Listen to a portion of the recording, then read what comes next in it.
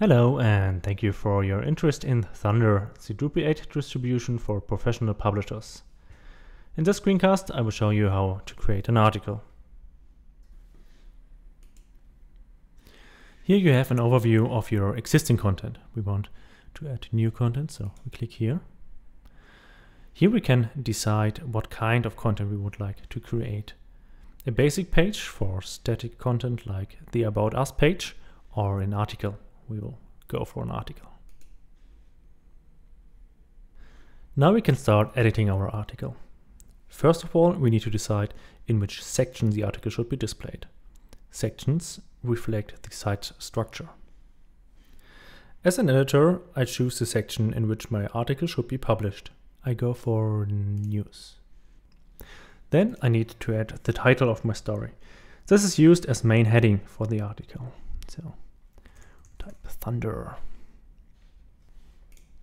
The SEO title should contain the most important keywords.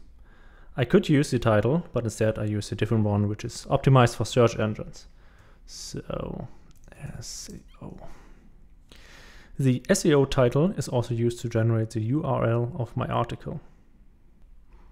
Now we add some tags such as CMS and publisher, separated by a comma. And now we are done with the basic information for our article. Now we will have a look at the teaser, which will be shown at the main page and the landing pages, in our case the news page. We choose a teaser image by clicking on Select Image.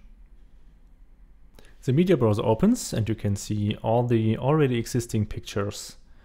I choose this thunderstorm picture and confirm it by clicking on Select Image. Then I add a short teaser text. Keep in mind that this text is not only used on overview pages, but also for Facebook and Google snippets. Now I can start creating the main part of the article.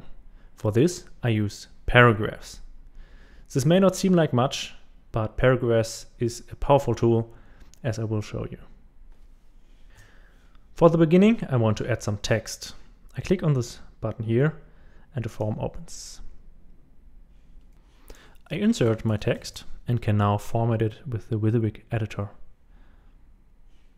I would like the beginning to be bold and I would like to add some bullet points. The first and third one. Now I add a new paragraph for the rest of my text. Add the paragraph and insert more text. Now I would like to add a picture to my article. I click on the little arrow next to Add Text. As you can see, we have different kinds of paragraphs: quotes, links, Instagram and Twitter cards, galleries, image, and video. I will choose Image. I get a new paragraph and click on Select Image. The media browser opens, just as it did when I chose the teaser image. I could select and upload pictures like before, but now I would like to upload a new image, so I click on Import Image. I can select files from a file browser, but I prefer to just drag and drop my image to this field. As you can see, I can now add some information to the image file, such as title, an alt text for better accessibility, a title, copyright, source, and description. I can also add an expire date if I'm only allowed to use the picture for a limited time. After the expire date, the image will be replaced with a placeholder.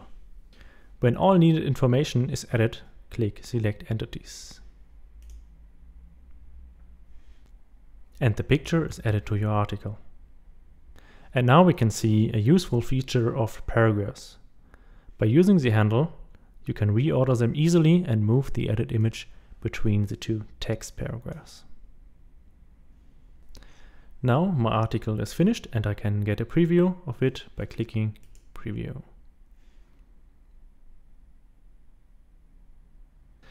At the top of the site, I can select teaser instead of full and get a preview of the teaser.